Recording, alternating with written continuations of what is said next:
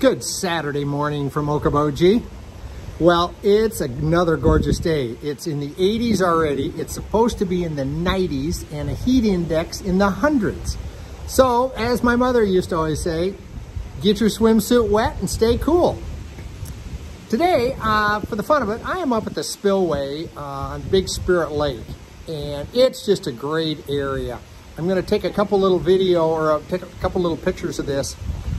But what I also really want to do is I'm going to kind of have an interview with Jonathan Reed. And he has a new book out about the lost resorts here at the Iowa Great Lakes. And I want to have him tell you all about this book. If you haven't seen this book, you really should get a copy or take a look, because if you know anything about the history of Okoboji, it is really cool. Okay.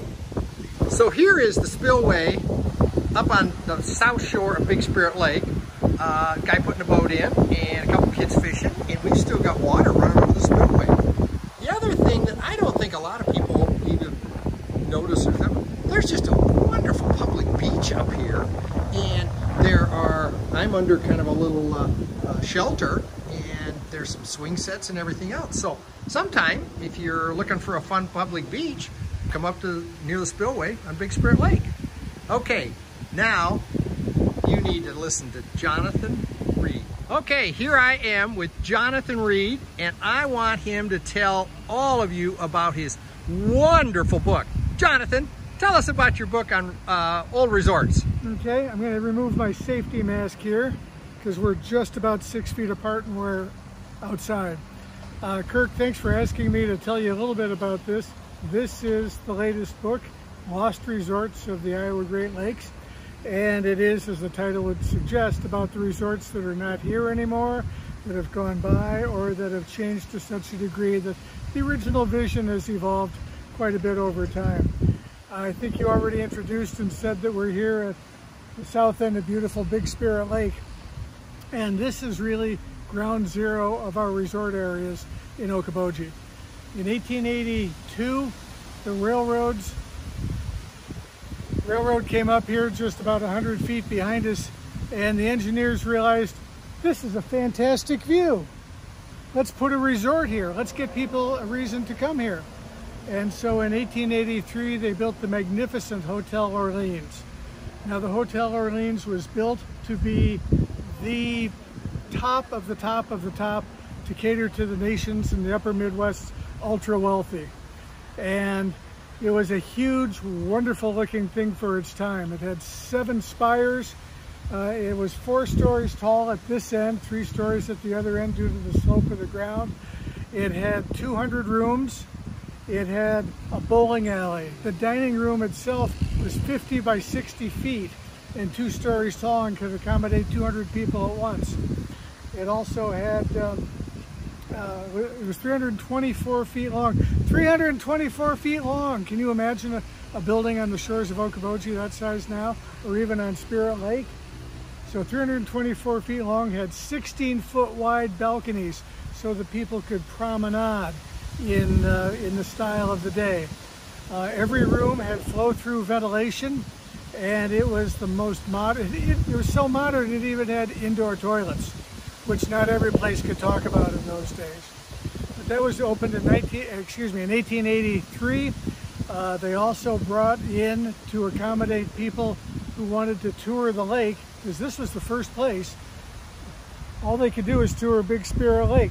So they brought in a steamship that they had built in Dubuque. It was called the Queen. Not many people know that the Queen actually sailed on Big Spirit for all those years until it was moved over to West Lake at the turn of the century, 1900, 1901. But anyway, the reason why I wanted to come here is this is the history. This is where it began. This is what put Okoboji and Big Spirit on the map. And in fact, for many years, it was just Big Spirit that was the place the people wanted to go to. Okoboji was not developed to any great degree. So people would come here, they would fish just as we do now.